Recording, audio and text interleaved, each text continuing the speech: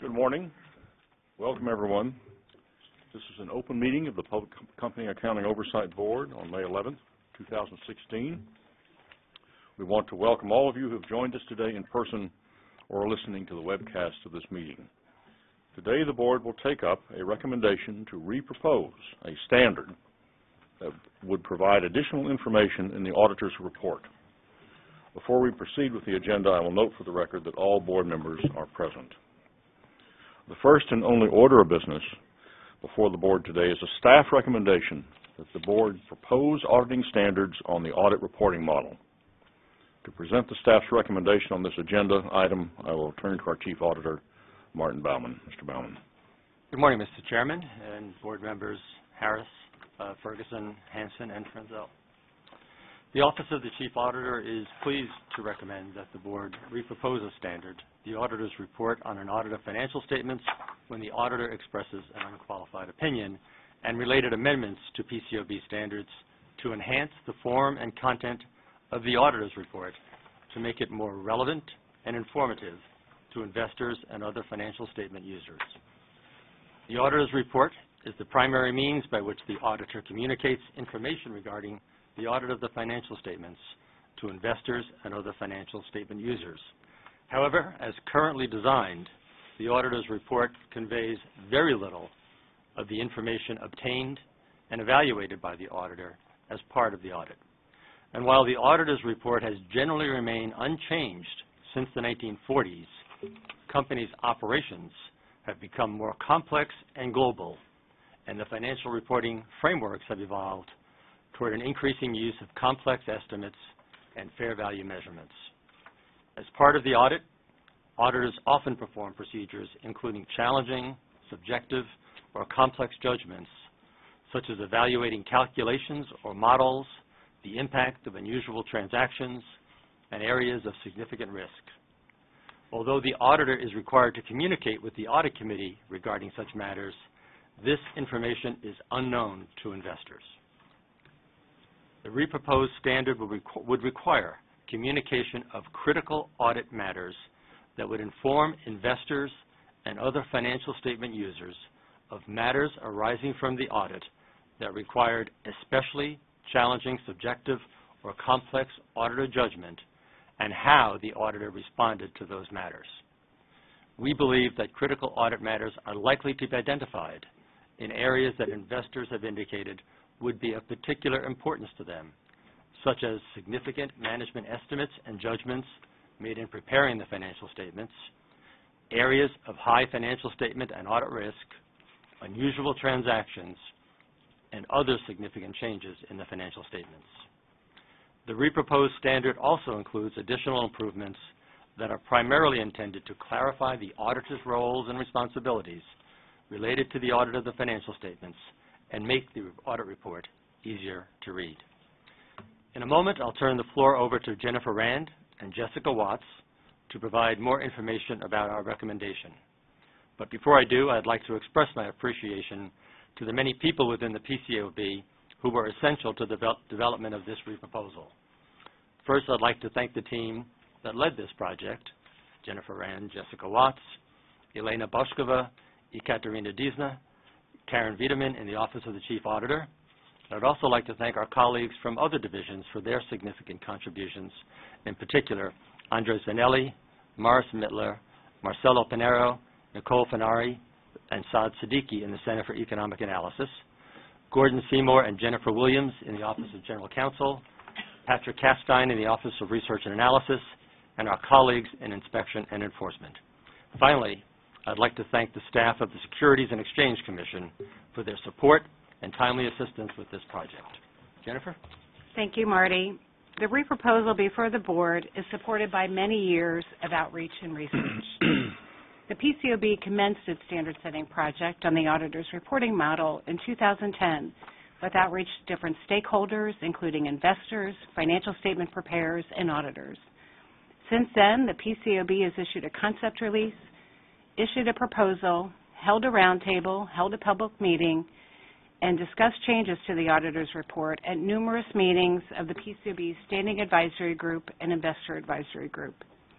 Additionally, the project has been informed by academic research and initiatives of other regulators and standard setters. With that as a backdrop, I'd like to describe the key provisions in the reproposed standard. First, and perhaps most significantly, the reproposed standard would require communication in the auditor's report of any critical audit matters arising from the audit of the current period's financial statements. Critical audit matters would be defined as any matter that was communicated or required to be communicated to the audit committee and that relates to accounts or disclosures that are material to the financial statements and involved especially challenging, subjective, or complex auditor judgment. To assist the auditor in determining critical audit matters, the reproposed standard includes a non-exclusive list of factors for the auditor to take into account in determining whether a matter involved especially challenging, complex, or subjective auditor judgment. Examples of such factors include the auditor's assessment of the risk of material misstatement, including significant risks, the degree of auditor judgment related to areas in the financial statements that involve the application of significant judgment or estimation by management, including estimates with significant measurement uncertainty, and the nature and timing of significant unusual transactions and the extent of audit effort and judgment related to these transactions. The determination of a critical audit matter should be made in the context of a particular audit with the aim of providing audit-specific information rather than a discussion of generic risks. Finally, the auditor's communication in the auditor's report would include, first, the identification of the critical audit matter, second, the principal considerations that led the auditor to determine that the matter is a critical audit matter, third, a description of how the critical audit matter was addressed in the audit, and finally, a reference to the relevant financial statement accounts and disclosures. If there are no critical audit matters, the auditor would so state in the auditor's report. The reproposed standard also includes additional improvements to the current auditor's report, such as clarifications of existing auditor responsibilities, which would enhance certain standardized audit language in the auditor's report, including adding a statement about auditor independence and adding the phrase, whether due to error or fraud, when describing the auditor's responsibilities under PCAOB standards to obtain reasonable assurance about whether the financial statements are free of material misstatements. The auditor's responsibility with respect to fraud is not mentioned in auditors' reports today. The next improvement to the auditor's report is a required statement on tenure, which would disclose how long the auditor has served as a company's auditor. Currently, information about auditor tenure is not required to be communicated to investors by the auditor, management, or audit committee. However, there is a growing trend toward voluntary disclosure of auditor tenure. The intent of the reproposed requirement is to require consistent reporting of the duration of the auditor's relationship with the company and have this information be in a consistent location, the auditor's report. And finally, the reproposal would require a standardized form of the auditor's report, which would require the opinion to be the first section of the auditor's report and require section titles to guide the reader. The reproposed standard would generally apply to audits conducted under PCAOB standards. However, communication of critical audit matters would not be required for audits of broker-dealers reporting under the Securities Exchange Act of 1934, Rule 17A5, investment companies other than the business development companies, and employee stock purchase, savings, and similar plans. I will now turn the floor over to Jessica Watts, who will describe how the reproposal is responsive to commenters' concerns from the 2013 proposal and what we've learned from developments of other regulators and standard setters regarding their new requirements for expanded auditor reporting. Jessica? Thank you, Jennifer. As Jennifer explained, the reproposal has been informed by comments received on the 2013 proposal, the 2014 public meeting, economic considerations, academic research, and international developments. While the concept of critical audit matters has been carried forward from the 2013 proposal, the requirements have been modified in a number of respects, including by limiting the source of potential critical audit matters to matters communicated or required to be communicated to the audit committee, adding a materiality component to the definition of a critical audit matter, narrowing the definition to only those matters that involved especially challenging, subjective, or complex auditor judgments, expanding the communication requirement to describe how the auditor addressed the critical audit matter in the audit, and narrowing the related documentation requirement. Additionally, the communication of critical audit matters would not be required for audits of brokers and dealers, benefit plans, and investment companies, except business development companies. The source of critical audit matters under the 2013 proposal was matters documented in the engagement completion document, reviewed by the engagement quality reviewer, or communicated to the audit committee. Commenters suggested that matters communicated to the audit committee should be the source of critical audit matters. The reproposed standard narrows this source to matters communicated or required to be communicated to the audit committee. This source of potential critical audit matters would build on auditor communication requirements under other PCAOB standards and would also include audit committee communications that were not required. This approach scopes in the broadest population of audit committee communications. The reproposed standard adds a materiality component to the definition of a critical audit matter. Some commenters suggested limiting critical audit matters to matters that are material to the financial statements because they were concerned that the auditor otherwise may be required to communicate information that management is not required to disclose. In response to comments, the reproposed definition requires that the matter relate to accounts or disclosures that are material to the financial statements. By using relates to, the critical audit matter could be an element of the account or disclosure and does not necessarily need to be the entire account or disclosure, or it could be a matter that has a pervasive effect on the financial statements. The definition of a critical audit matter in the 2013 proposal included those matters that involve the most difficult, subjective, or complex auditor judgments, pose the most difficulty to the auditor in obtaining sufficient appropriate evidence, or pose the most difficulty to the auditor in forming the opinion on the financial statements. Some commenters were concerned that including matters that pose the most difficulty to the auditor in obtaining evidence or in forming the opinion on the financial statements could lead to the reporting of unimportant matters or to misinterpretation by financial statement users that the auditor is uncomfortable with relating accounting or disclosures. In response to these comments, the reproposed definition is narrowed to only those matters that involve especially challenging, subjective, or complex auditor judgment.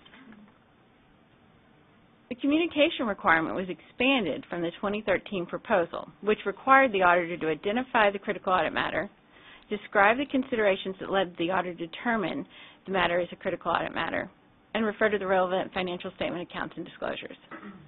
The reproposal retains these elements. However, in response to commenters' suggestions, the reproposed standard also includes a new requirement for the auditor to describe how each critical audit matter was addressed in the audit.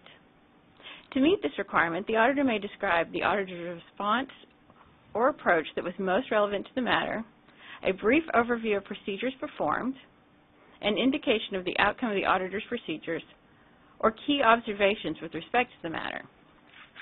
Many commenters also stated that the communication of critical audit matters in areas where the company has no current reporting obligation can result in the auditor being the source of original information. That is, disclosing confidential information about the company or effectively imposing a lower disclosure threshold than current management reporting requirements. The reproposal includes a note that indicates that when describing critical audit matters in the auditor's report, the auditor is not expected to provide information about the company that the company has not made publicly available, unless such information is necessary to describe the principal considerations that led the auditor to determine the matter is a critical audit matter or how the matter was addressed in the audit. Under the 2013 proposal, documentation would have been required for each reported critical audit matter, as well as matters that appeared to meet the definition but were not determined to be critical audit matters and thus not reported. Several commenters expressed concern that the documentation requirement for non-reported matters was too broad and was not aligned with current documentation requirements. The reproposed standard narrows the source and definition of critical audit matters, which should address some of the concerns. Under the reproposal, auditors would be required to document the basis for the auditor's determination whether each matter that both, one, was communicated or required to be communicated to the audit committee, and two, relates to accounts and disclosures that are material to financial statements. involved or did not involve especially challenging, subjective, or complex auditor judgment.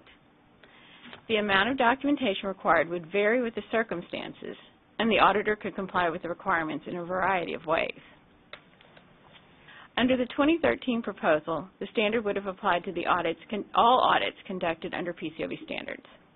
The reproposal contemplates that the communication of critical audit matters would not be required for the audits of brokers and dealers, benefit plans, and investment companies, except business development companies. Some commenters on the 2013 proposal asserted that the value of reporting critical audit matters for brokers and dealers would be significantly limited by the closely held nature of brokers and dealers, the limited number of users of their financial statements, and the fact that in many cases only the statement of financial condition is available publicly. Investment companies, unlike companies whose business models can change over time, have specific investment mandates that are disclosed in the prospectus and rarely change. This creates the potential for critical audit matters of investment companies to become excessively repetitive, making them uninformative. Since a benefit plan's assets and liabilities aggregate the balances of all plan participants, the financial statements or related critical audit matters would not provide actionable information about a plan participant's specific investment. Further, given the nature of benefit plans, there is a chance that the same critical audit matters would be communicated each year. Overall, these considerations suggest that communication of critical audit matters may not provide meaningful information about these types of entities in the same way as for other issuers. However, auditors of these entities would not be precluded from including critical audit matters in the report voluntarily. The form and the content of the auditor's report has been undergoing change globally. In recent years, the IAASB, the European Union, and the Financial Reporting Council in the United Kingdom have all adopted requirements for expanded audit reporting that go beyond the binary pass-fail model. While their underlying requirements differ in the details, there is a common theme in these initiatives: communicating information about audit-specific matters in the auditor's report. Although the processes of identifying these matters would vary across jurisdictions, there are commonalities in the underlying criteria regarding matters to be communicated and the communication requirements, such that expanded audit reporting could result in the communication of many of the same matters under the various approaches. We recognize that the regulatory and market environments in other jurisdictions are different from the United States. Even so, we carefully consider the efforts undertaken in other jurisdictions and think that the reproposal is analogous in many respects to auditor reporting requirements recently established elsewhere. The reproposal reflects that consideration. The section-by-section description of the reproposal includes a comparison to the analogous provisions of other regulators and standard setters. We are also monitoring evidence emerging from implementation of expanded audit reporting, especially in the UK. The FRC published a report regarding implementation noting that investors greatly value the information provided in expanded auditor reporting. Overall, the experience in the UK to date seems quite encouraging, and we are hopeful that changes to the auditor's report will be well received here in the US. Jennifer? Thank you, Jessica, and yes, we do. In closing, we recommend that the Board issue the reproposed standard and amendments to PCAOB auditing standards in substantially the form presented for public comment for a period ending August 15, 2016. The reproposal seeks comments on all aspects of the reproposed standard and amendments, as well as on the specific questions included in the reproposal. Among other things, the reproposal seeks comments on economic considerations related to the reproposed standard and amendments, including potential costs, and on the application of the reproposed standards and amendments to emerging growth companies as defined under the Jobs Act. We are also requesting relevant information and empirical data to the extent available to commenters regarding the reproposed standard and amendments. This concludes our remarks, and we would be happy to answer any questions you may have. Well, thank you, Mr. Bellman, Ms. Rand, Ms. Watts, for that presentation. I want to pause also to thank and acknowledge the staff who worked so hard and so long on this project. As with any such significant project, we're talking about weekends lost, late nights, and very difficult schedules.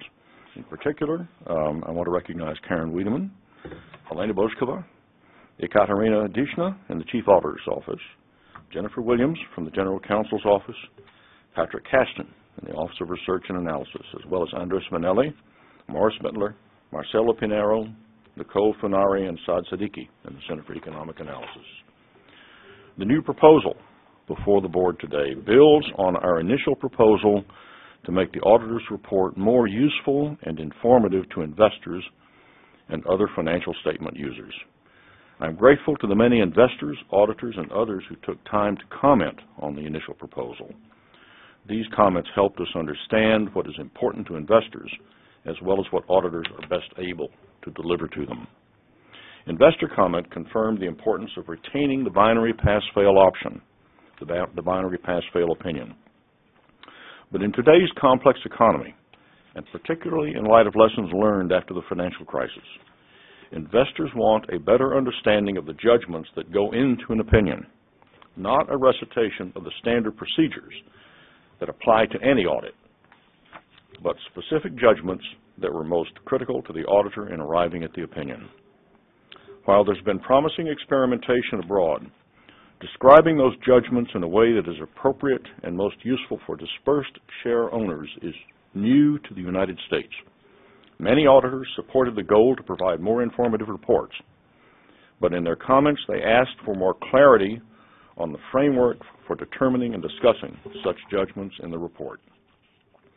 I believe today's proposal benefits from experience and appropriately addresses comments received. Most important, the proposal provides a refined description of what would be included as critical audit matters, as well as a list of 6 factors the auditor should take into account in determining the CAMs to include. As with the original proposal, the new proposal envisions that auditors describe their critical audit judgments. It does not put them in the position of speaking for management. It does not put them in the position of speaking for management. But by focusing on auditor judgments, it does deliver on the Congress's intention expressed in Section 101A of the Sarbanes-Oxley Act to further the public interest in the preparation of more informative audit reports for public investors. I look forward to public comment on this proposal, including on the economic analysis supporting it. I believe we have come to the right approach. Through this process, we have developed a solid foundation to be able soon to adopt final rules and move to implementation. Before I turn to my fellow board members for their statements and questions, let me say that today's vote could not have been achieved without the encouragement and support of the Honorable Mary Jo White, Chair of the United States Securities and Exchange Commission, and the active involvement of her Chief Accountant, Jim Schnurr. To both, I want to express my thanks. I also thank the other SEC staff who worked on this project, as well as my fellow board members for their close consultation in this effort. Their assistance has been critical to help us bring this project to fruition. Finally, let me reiterate my deep gratitude to the staff of the PCAOB's Office of the Chief Auditor, the Office of the General Counsel, the Center for Economic Analysis, the Office of Research and Analysis. Their indefatigable openness to research and analysis and their tireless attention to detail have made today's action possible. I will now turn to my fellow board members for statements they wish to make, and we will hold questions until all board members have had a chance to make a statement. Then we'll have time for questions and discussions. Board Member Harris. Mr. Chairman, I commend you, the other members of the board, and the entire staff that you've mentioned for moving this project forward. Modernizing the auditor's report has been a priority of mine since I joined the board in 2008, and I have given statements on the subject at the 4 previous open meetings. The need for a new expanded auditor's report has also been discussed as far back as May 2010, March 2011 at PCAOB Investor Advisory Group meetings, as well as at numerous standing advisory group meetings going back to 2010. The current audit report, as mentioned, features boilerplate language, decades old, that largely remains the same regardless of the risks a particular company might be dealing with or the unique problems that auditors encountered in facing and performing the audit. Time and again, investors have asked for auditors to provide more information about the difficult parts of the audit, information the auditor gained from the audit that he or she would like to know as an investor, and most importantly, those items in the audit that kept the auditor awake at night. Following the various reporting scandals that occurred at the beginning of this century, Congress passed the Sarbanes-Oxley Act to establish the PCAOB. The board's statutory mandate is direct, quote, to protect the interest of investors in the preparation of informative, accurate, and independent audit reports, close quote. In pressing to assure that audit reports are sufficiently explanatory and useful to investors, we are simply doing what Congress charged us to do and expected us to do, namely provide informative reports, which is currently not the case in the view of most investors. The recent financial crisis demonstrated again the need for an expanded report. As the California Public Employees Retirement System noted in its May 2014 comment letter, from 2008 to 2010, the auditor's report for a recipient of Troubled Asset Relief Program funds did not change, while the audit fee increased by approximately 62%. Investors in that company had no insight into, quote, what additional work was necessary for the auditor to be able to once again provide a nondescript auditor's report. It's well past time that investors, the real clients of the auditor, who ultimately pay for the audit and depend upon it for its veracity, receive a report that meets their legitimate expectations and needs. PCAOB action to address this problem is warranted even if no one else had already done so. Yet, as has been pointed out, the United States now lags behind the rest of the world in modernizing the language of the report. The Financial Reporting Council in the United Kingdom mandated in 2013 that audit firms provide expanded information in their audit reports. The European Union and the International Auditing and Assurance Standards Board adopted their standards in April and September 2014, respectively. Now auditors of foreign companies issue 2 reports for the same audit: an expanded informative report that is unique to that country and their jurisdiction, and a simple generic report in the U.S. For example, in the U.K., the auditor provides a more descriptive report as required under U.K. rules, but only provides the boilerplate 3-paragraph report in the company's U.S. filings with the Securities and Exchange Commission. I believe U.S. investors deserve similarly informative reports as those that are now required abroad. In 2014, the board held a public meeting in the wake of the many reforms to the auditor's report that had by then been adopted in the United Kingdom and proposed by the European Union and the IASB. Various experts from outside the United States were present during the 2014 public meeting, including William Touche, Senior Auditor of Deloitte's London Audit Practice and leader of the firm's UK Center for Corporate Governance. In discussing his firm's views on the expanded report, Mr. Touche stated, quote, "We see the extended audit report as an opportunity to inform shareholders about the important work we do on their behalf. We are appointed by shareholders to form a view, and commenting on the major focus of our work now seems quite natural. I've carefully reviewed this reproposal. I am pleased that it continues to require additional information about the auditor's independence, tenure, and responsibilities for fraud and financial notes.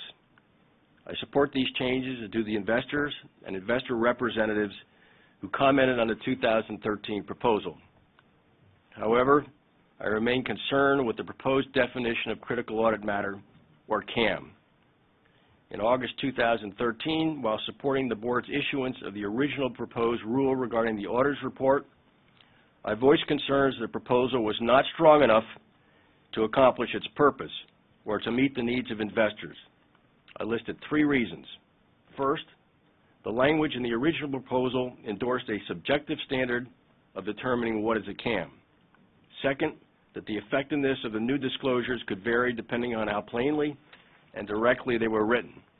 And third, I was concerned that effective inspection and enforcement of compliance with a subjective critical audit matters standard would not be possible. The proposed redefinition or definition of CAMs limits the source of a CAM to any matter communicated or required to be communicated to the audit report that, one, relates to material accounts or disclosures, and two, involves especially challenging, subjective, or complex auditor judgment.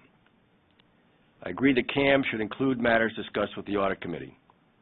Under our Audit Committee communications rules, the Auditor and Audit Committee must discuss those matters that are significant to the company in the audit.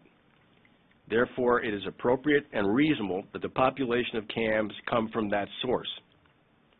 The revised definition, however, still contains an element of subjectivity. In my view, allowing auditors to decide what matters involved especially challenging, subjective, or complex auditor judgment still grants them too much discretion, and the factors listed in the standard that guide the auditor in determining whether a matter meets these criteria do not help, as they are subjective themselves. I had hoped that the proposed standard would be more objective so as to guard against the possibility of auditors pursuing artful means to providing information to investors. Further, my earlier concern about the possibility of effectively inspecting and enforcing compliance with such a subjective standard persists. If we cannot successfully apply our inspection regime to the new CAMS rules, and if enforcement proves difficult or impossible, this proposal will not be as effective as it otherwise could be. I believe there should also be a precise list of matters that the auditor must discuss in the report, not unlike the European Union regulation, which requires auditors to describe, quote, the most significant assessed risks of material misstatement, including assessed risks of material misstatement due to fraud, close quote. As I noted in 2013, respondents to the PCAOB Investor Advisory Group survey indicated a strong need for the auditor's report to contain a discussion regarding the auditor's assessment of management's estimates and judgments, a discussion of unusual transactions, restatements and other changes, and the auditor's assessment of the quality of the issuer's accounting policies and practices. The comments we received on the proposal from investors and investor representatives, including the investor panel at the 2014 public meeting on the auditor's report, continue to call for the inclusion of these items in the report.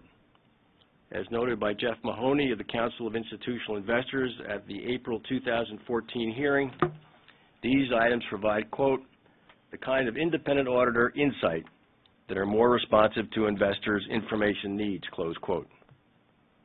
I also share the concern that some commenters have raised regarding including descriptions of audit procedures performed in CAMs. I am concerned that these descriptions could become too detailed and, as a result, make the auditor's report more complicated and difficult to read than it should be. Despite my concerns, I continue to believe strongly that expanding the auditor's report is essential in fulfilling the board's mandate under the Sarbanes-Oxley Act. An expanded auditor's report would have been helpful to investors by providing them information that might have mitigated their massive losses during the scandals of 2001 through 2002 and the more recent 2007-2008 financial crisis. It remains a mystery how so many companies went bankrupt during these crises and yet received audit reports without a hint of any significant problems from their auditors. And I would note that it was the 2007-2008 crisis that led directly to their audit report reforms in the EU and the UK. Others clearly recognized and acted to address the need and problems associated with the old format of the report. Quite frankly, I would also hope that the expanded auditor's report would be good for the profession, not just the investor. As Mr. Touche noted, in the UK, the expanded report has inspired the profession as it, quote, invigorates their personal sense of responsibility and pride and underscores to them why quality is so important in everything they do. As a leading member of the profession in the UK, he actively welcomed reform, and I would encourage the profession here to embrace the inevitable modernization of the report as well. In conclusion, today the board is taking a positive, though limited step in featuring investor protection by revising a clearly outdated formulaic, and uninformative auditor's report. The United States Department's Advisory Committee on the Auditing Profession proposed the idea in 2008, and after all these years of board consideration, I would hope that after hearing from all interested parties, we could vote on a final proposal by the end of the year. I see no reason not to do so. Once again, I join you, Mr. Chairman, in thanking the entire staff who have worked so diligently and over the weekends and endlessly to get to where we are today. And Mr. Chairman, I want to acknowledge your ongoing commitment and leadership to providing investors in the capital markets with a more informative, accurate, and independent audit report. Thank you. Thank you, Steve. Board Member Ferguson. Thank you. I have a written statement here, which I'm not going to read here, but I just want to start off by saying that, first of all, every time we do one of these things, I am aware of how profoundly in debt we are to the work that our staff does here. And on this one particularly, given the kinds of active investor comment we've had, the academic work that's been going on, what's been going on in the world, your work in the office, and I'm not going to name people, but the Office of the Chief Auditor, the Center for Economic Analysis, or the General Counsel's Office, and even DRI here, your work has been just exceptional. And I commend you for it and deeply thank you for it. Also want to thank what the SEC has done here, as they always do, to give us their thoughtful comments and to work with us, both in the Office of the Chief Accountant at the SEC and in DURA there to bring this project home. One of the things that's interesting about this project is as we started it and we began to listen to the kinds of comments there were, the questions there were from investors, it was very clear that people were unhappy with the form of the auditor's report as it existed today. But we faced a problem here, and one of the problems was how to give more information without treading on what is appropriately management's venue, namely to the control over the financial information. How do we tell what the auditor has done without stepping on what management should do and without indirectly changing the disclosure threshold, which is frankly not within our jurisdiction? And I think what we've done here, and I think when Jessica gave some of the responses to comments here, you could hear the difficulties and the complexities that were raised by many, many commenters. But I think what we've done here, by basically focusing on things, if you will, that keep the auditor up at night, what were the problems that the auditor faced, we give a clue into the auditor's mindset, into the way the auditor thought about these problems. And that, in turn, I think leads a careful investor to be able to look at the financial statements, to think about the company he's looking at and say, okay, these are areas that I should look at. But we haven't treaded on management's area of expertise, nor have we changed the disclosure threshold. And I think that threading that line has been a difficult thing. The second problem we had was how do we avoid these disclosures from very quickly becoming boilerplate. So you simply read another formulaic disclosure that really doesn't communicate very much. And I think by tying the disclosures to fact-specific things in the particular audit, we will, I hope, prevent these disclosures from being boilerplate and will make them meaningless. I'm also delighted that this proposal brings us up to date with what's happening around the world, with what's happening in the UK, what's happening in the EU with the IAASB proposal, and I think brings the United States back to a leadership position here. So with that said, I strongly support this proposal, Mr. Chairman. Thank you, Louis. Board Member Hanson. Thank you. Many of the points in my statement have been covered already, so I'm not going to read it word for word, but I'll just comment that we've been on a long journey, and this is another step in that long journey, and I'm looking forward to completing this process as well. Just want to highlight some of the things that Jessica mentioned, that the feedback we got to our earlier proposal in 2013 included a number of criticisms, including the broad scope of what could be considered a CAM, the lack of a explicit materiality filter, and as well as the onerous documentation requirements. And the feedback we got from investors was mixed. Strong support on the project, but some disappointment that didn't go far enough. So it's been a challenge to consider all these different perspectives as we come to this point of reproposing today, but I'm supportive of what we have in front of us. The narrowing of the definition of a CAM to, or narrowing of the scope to what was communicated or required to be communicated to the Audit Committee, I think is a good step, because that includes the most important challenging areas of an audit. So I don't think it's really scoping out anything that is material to investors and is the right decision. The fact that we put in an explicit requirement that it be material to the financial statements, I think, is a positive step that addresses the concerns. And with those couple things that we've done to narrow the scope, I think the documentation requirements will be substantially easier to comply with than the original proposal. And with regard to preparers and their concern about CAM disclosures being the source of original information and taking the place of management, I think we've appropriately calibrated and emphasized that the CAM should point to the management disclosures, and as was pointed out by the staff, that it might be necessary to share information about why something is a CAM that might not be explicitly disclosed, but I would hope that the new information in CAM that's different from management's disclosure would not really be that frequent. So overall, again, I support it. However, our work is not done, and as has been mentioned in the other parts of the world, they've got projects underway and standards in place, and it's been interesting to watch what's been happening there. The results from the research analyzing the usefulness to investors of information provided in the expanded audit report are limited. Collectively, research results are ambiguous as to whether the expanded report have provided investors with new information beyond what's contained in the financial statements. So we'll continue to watch the evolution in the UK and other parts of the world where the IAASB standards will be soon in place, and see what happens there.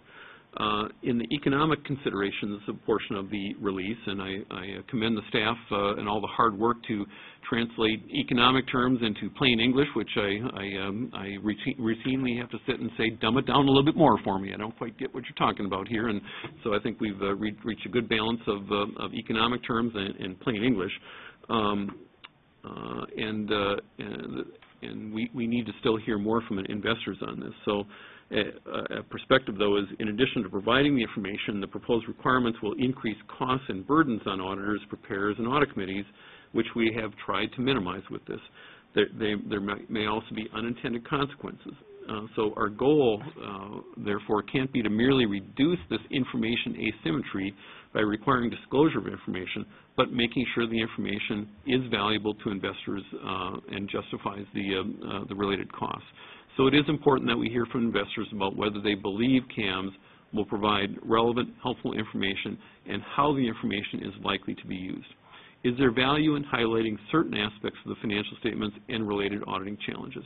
Or does doing so create a distraction from other important but maybe easier to audit areas of the financial statements that might not be communicated as a CAM?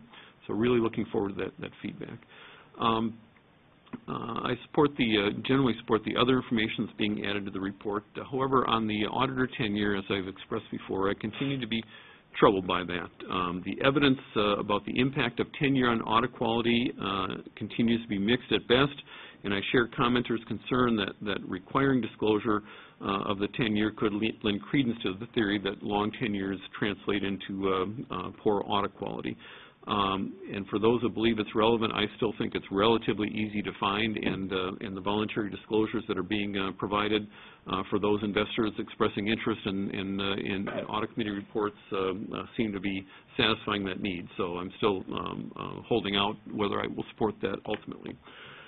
With regard to the strong negative feedback we got from preparers of financial statements, I encourage them to comment on this, and if they don't support the proposal, to give us their feedback, notwithstanding their lack of support, about what would make it most useful to investors and how to best operationalize it.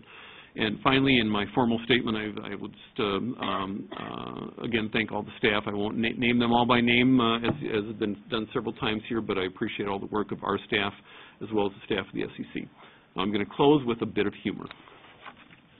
and I credit our staff that found this article from many years ago, and I'm going to read a poem about the auditor's report. The accountant's report. We have audited the balance sheet, and here is our report. The cash is overstated, the cashier being short. The customer's receivables are very much past due. If there are any good ones, they are very, very few. The inventories are out of date and practically junk, and the method of their pricing is very largely bunk. According to our figures, the enterprise is wrecked, but subject to these comments, the balance sheet's correct. This goes back to an article published in 1951, and the author of that article was Ira B. McGladrey, the founder of the firm that I'd worked for. So I appreciate the staff bringing this to my attention and the humor that this generates. Jeanette. Thank you, Jay. Board Member Frenzel. Thank you, Mr. Chairman. Well, after that, I think I'll sing a song about auditors. Is everybody ready? So I just want to say I support the reproposal before us today to expand auditors' reporting to include critical audit matters and other enhancements in the auditor's report. I'm pleased with how the staff has modified the definition of CAMs, the factors for auditors to consider when determining whether an issue represents a CAM, along with the other refinements in this proposal, including the documentation requirements.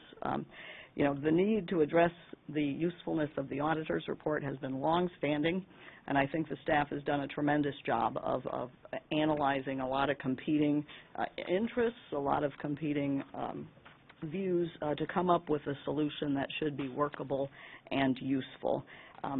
We do need to keep this particular proposal, in perspective.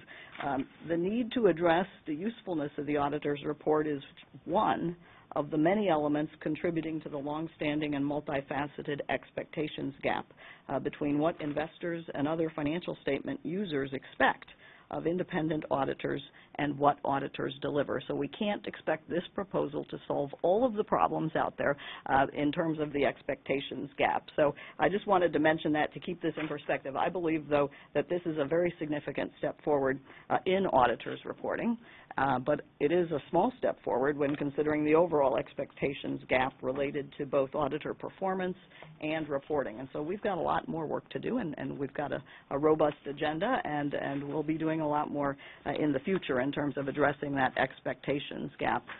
Basically, unfulfilled investor needs and expectations related to auditor performance and reporting can create, among other problems, inefficiencies in the capital markets and suboptimal incentives for auditors to carry out their duty to protect investors' interests and serve the public trust.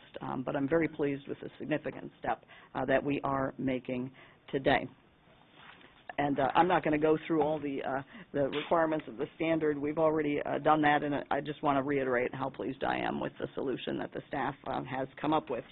There are also an awful lot of questions in this proposal because we want to get it right, and so I'll be very interested in reading commenters' views on the definition and source of critical audit matters, how the auditor addressed critical audit matters in the audit, and also, we've gotten extensive, as others have mentioned, discussion of the potential benefits and costs of the revised requirements for critical audit matters.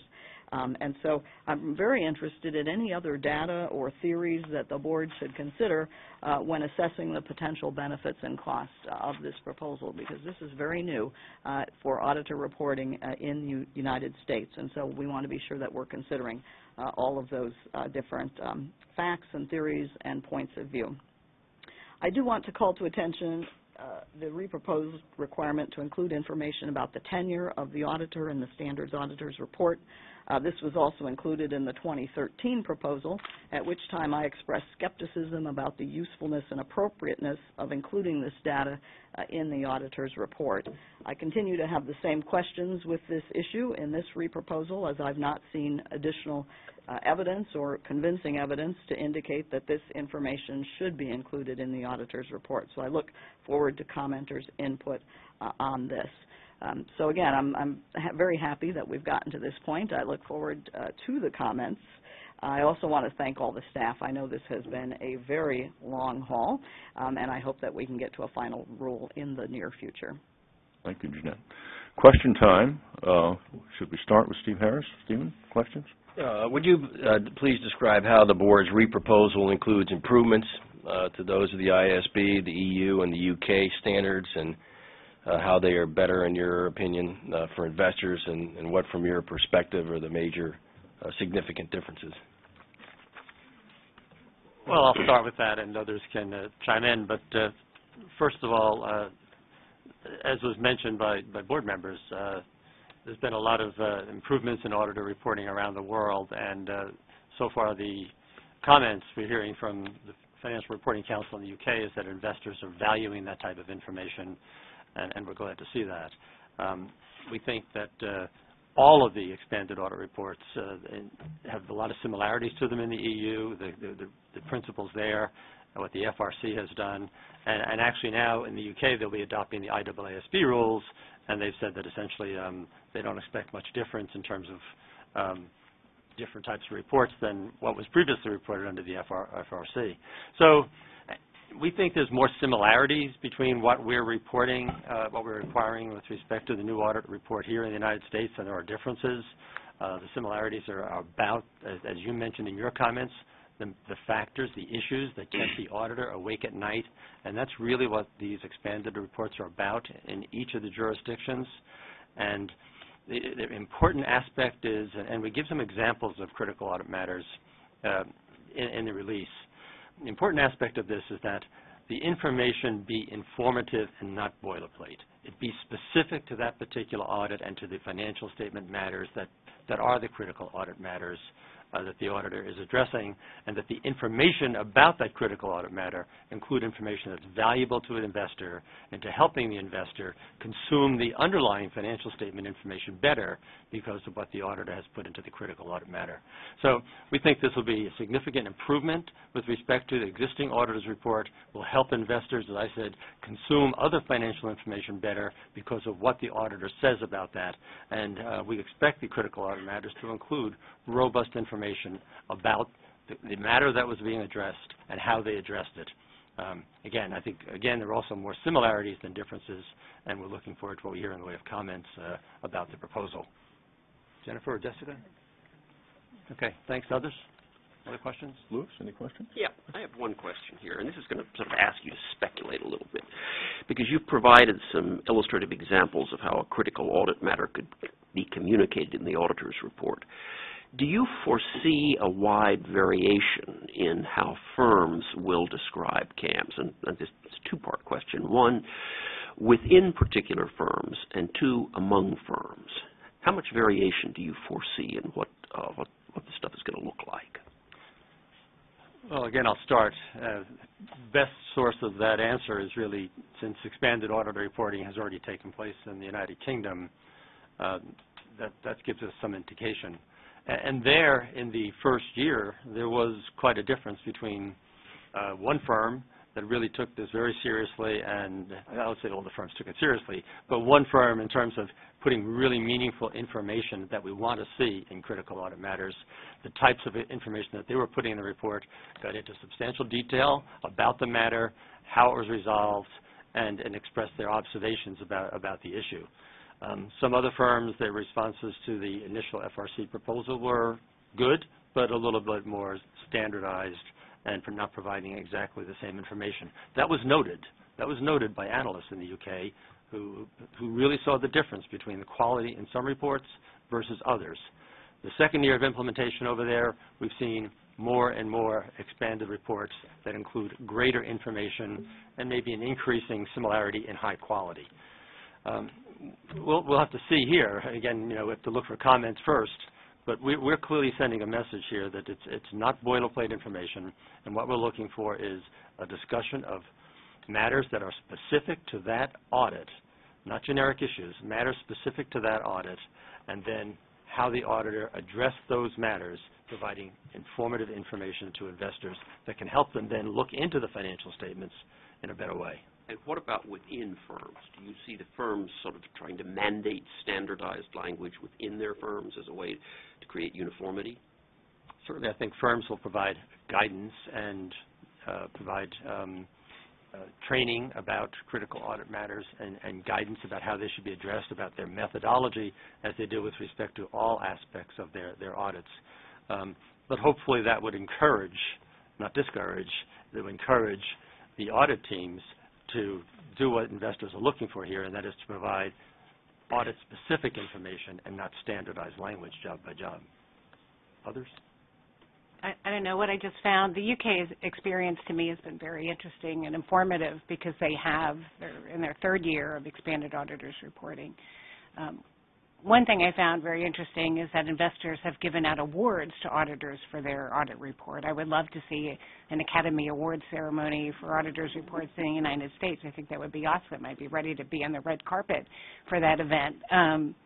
They've given out awards to auditors for in two categories and in different size of companies' reports, for kind of like best supporting actor, actress, et cetera. But they've given out awards for most innovative audit reports, the seeing auditors reports that have used charts and graphs in structured ways and informative ways, really tending away from kind of boilerplate language.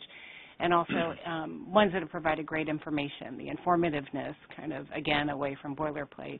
So for really content and how that was presented. And the FRC themselves have commented on the use of charts and graphs and presenting information in different ways so that it's not boilerplate, and they found that that auditors have done a good job. So my hope is that while there may be some guidance that for firms within a firm want to have some type of structure or presentation or how that would look for a firm's branding of itself, but they are within the firm itself having really tailoring for each audit. So our hope is that we would see that same type of innovation, informative in auditors' reports in the United States, and we think certainly the standard would lend itself to that. We're very much looking forward to investor comment, but hopefully the analyst community would drive high-quality expanded audit reporting and, if you will, punish those reports that come out those firms that issue very boilerplate type reports and reward those auditors that are providing valuable information to investors.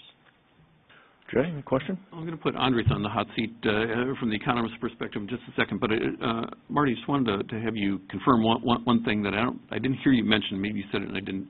So original 2013 proposal included a proposal relative to reporting on other information and what the auditor did relative to all the things not in the financial statements, like in the annual report to the 10K. But I just want you to confirm for everybody listening that this proposal, this re-proposal, does not include that element right now. That's correct. The 2013 proposal included the expanded audit report, but also addressed what the responsibility of the auditor should be with respect to other information accompanying the audited financial statements in the 10K, management's discussion and analysis, other risk factors, et cetera. Right now, there are responsibilities for the auditor to read and consider that other information and whether there's a material inconsistency in that other information with the audited financial statements, or while reading it, whether there's a material misstatement of fact in that other information. We are considering whether we should expand the auditor's responsibilities around that other information, which can include very significant matters such as non-GAAP measures. So that continues to be on our agenda to look at that and determine what kind of responsibilities beyond those today auditors should have, but we are not reproposing that today. Okay. So, Andres, from the economist's viewpoint, kind of, if you could distill down some of what the economic analysis is, through an economist lens, what do you see the biggest benefits of this to be in terms of serving the needs of investors? The biggest benefit stems from addressing the information asymmetry between the auditor and the investor. To understand why this is important, one needs to step back and think about the investor's needs. They do not know as much as other actors do about what's going on in the company financial reporting process in particular. The proposal envisions the auditor's reporting to include critical audit matters that, as Board Member Ferguson remarked, provide a glimpse into the auditor's mindset in terms of especially challenging, subjective, and complex aspects of the audit. The reduction of information asymmetry between investor and auditors should in turn reduce the information asymmetry between investors and management concerning the company's financial performance. This reduction could result in benefits stemming from changes in the behaviors of all the people involved.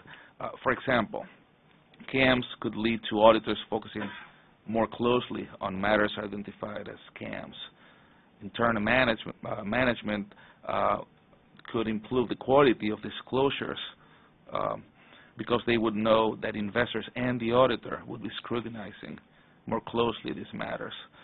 In turn, audit committees could focus and engage more effectively with both the management and the auditor about the matters identified in CAMs. And finally, investors might perceive and respond to references in the quality and usefulness of the CAMs discussed. These changes in behavior might ultimately be resulting in enhanced audit quality and ultimately in higher financial reporting quality.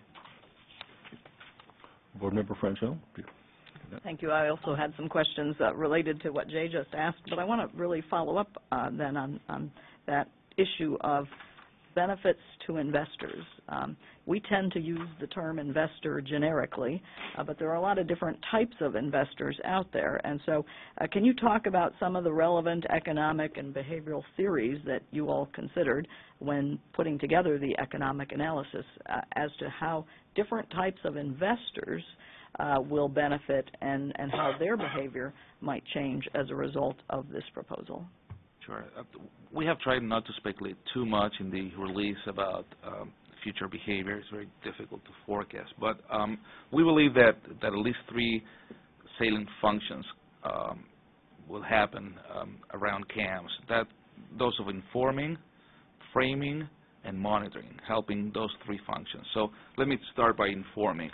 The identification of the matters themselves considered challenging, subjective, and complex, together with a description of how it was addressed, could provide information that would be useful, for instance, about the company's business environment or about the financial reporting choices made by management.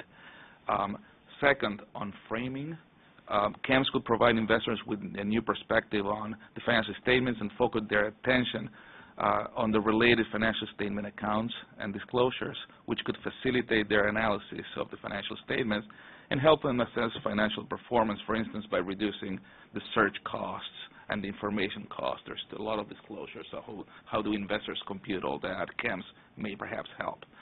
Finally, on monitoring, the ability to identify and evaluate CAMs might also help investors and analysts engage management with targeted questions about these issues and support investors' decisions on ratification.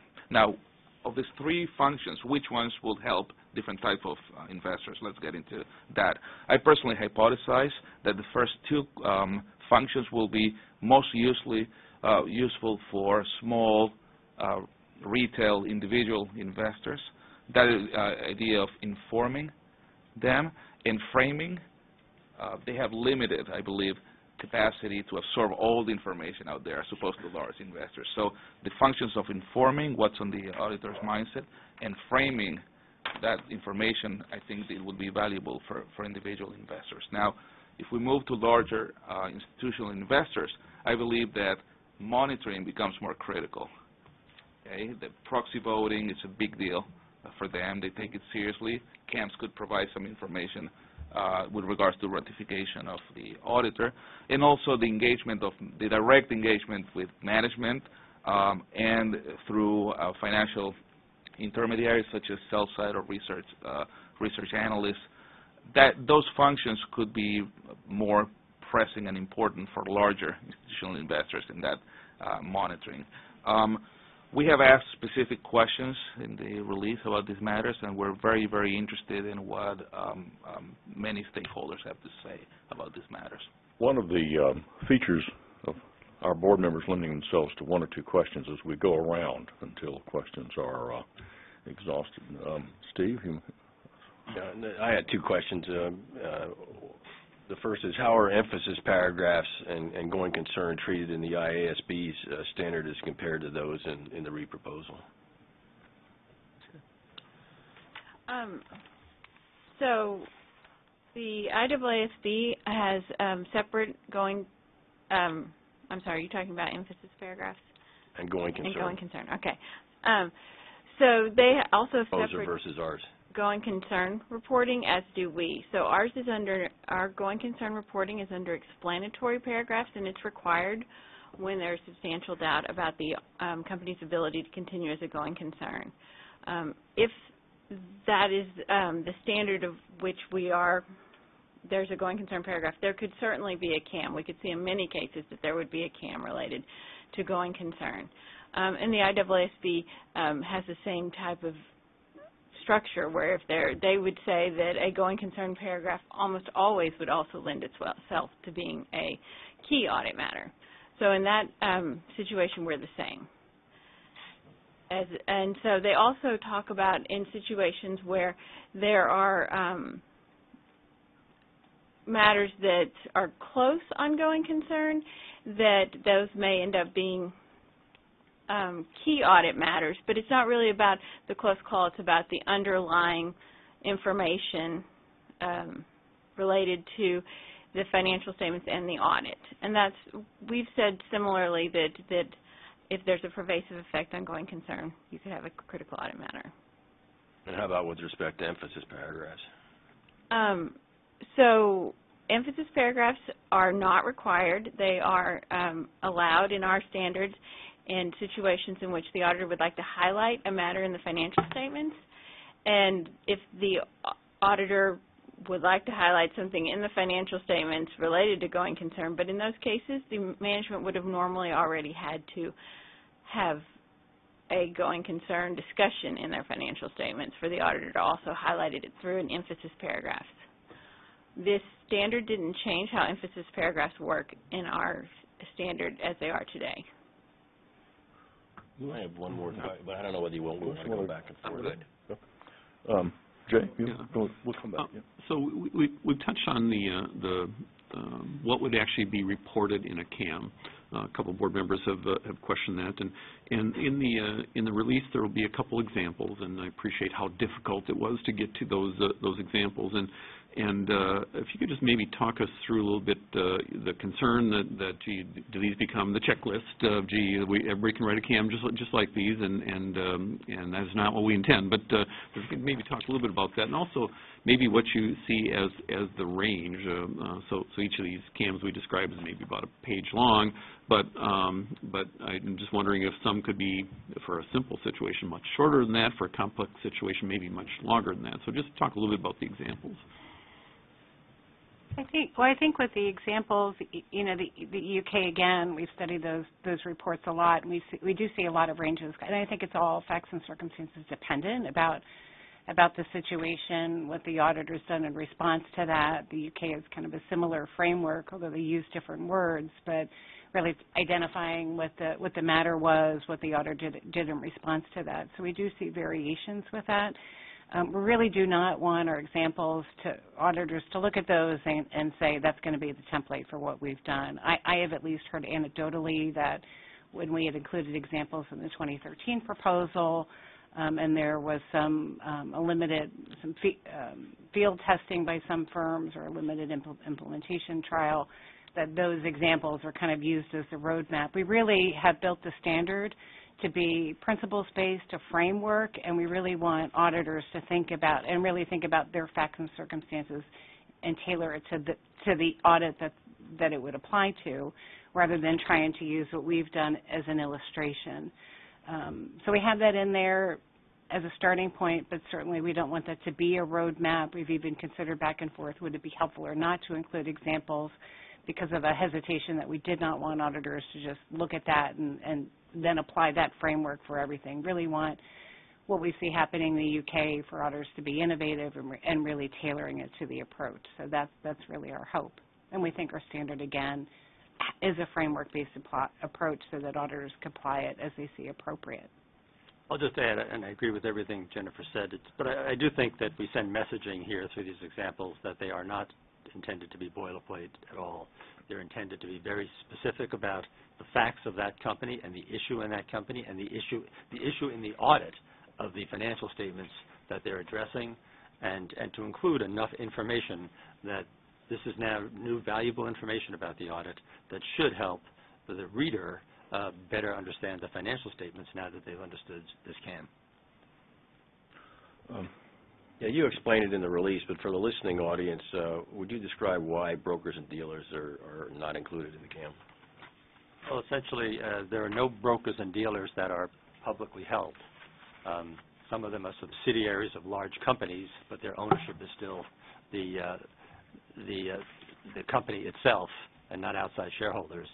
And for most broker-dealers, they're held by one or two individuals who, they are very familiar with what the auditor's done. There isn't the information asymmetry because investors are sitting on the outside and not on the inside knowing what's going on. The owners of broker-dealers are getting this information as part of the communication they have regularly with their auditor, and therefore this wouldn't provide those owners with new information. I have no further questions. The economic analysis point, I think, can be revisited in one sense. Information assembly being a very broad concept.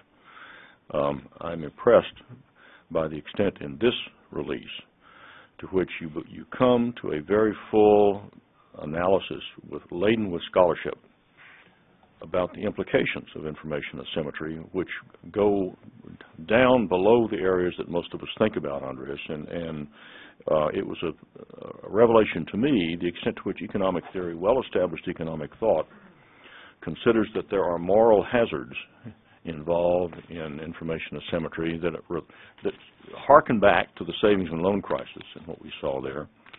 And the agency, the pressures on agents to deprive some of the principles for which they are agents of complete information become very significant. Do you want to speak briefly to that point in the release? What does it mean? Well, we'll do that. It's very interesting that you mentioned the savings and loan crisis, in that that was a very clear antecedent to where we are today. Even though we haven't mentioned it this morning, I believe that prior to the crisis, there were a lot of calls after the SNL series of fiascos, and one of them was what were the auditors actually doing, and there was no information that this was coming and all that, while this moral hazard in part by management of different SNLs was happening there. I think that's something that we haven't mentioned yet this morning, but I would add to Board Members Harris' prepared remarks the fact that SNL seemed to be a very clear driver for action. So I'm very glad personally that we're taking on this project after all these years. Well, unless there are further questions from the board, I would ask that all in favor of approving. Well, actually, I would just, I would second Andre. First of all, I think your presentation was excellent in terms of the information asymmetry. I didn't mention it, but I was part and parcel. I started my career as a chief counsel on the Senate Banking Committee, and the SNL crisis resulted, I think, in $132 billion worth of losses for investors. And whether it be Chairman Dingell or at that time Congressman Wyden and others, that resulted in quite a debate in terms of and taxpayer money too. And taxpayer money. Too. That's why I mentioned the $132 billion. But thank you very much. That's not a question, but if Board Member Hansen is allowed a recitation of a poem from the founder of McGladrey, I think you're allowed a closing comment on the SNL crisis. And I will then ask that all in favor of approving this recommendation, please say yes. Yes. It's approved. Those opposed, hearing no noes, the votes are unanimous. This concludes our agenda. There's no further business. Thank you. Thank you. The meeting is now adjourned.